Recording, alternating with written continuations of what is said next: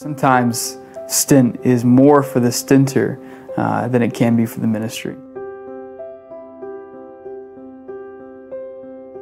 Over the past couple of years, the Lord had been growing my heart for ministry in general, but then specifically towards the Arab region of the world. Faithfulness is not investing in the things that you're good at and letting the other things fall by the wayside. Faithfulness looks like taking every single thing that God has given you and lay it into your life in that moment and choosing to do well in it.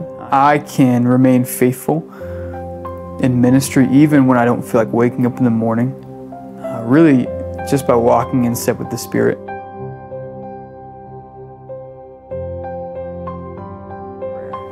As my heart goes in a different direction or in a specific direction, believing lies or whatever it might be, bringing that to the Lord actively and letting Him know that, Lord, my heart aches in this way. I fear this thing.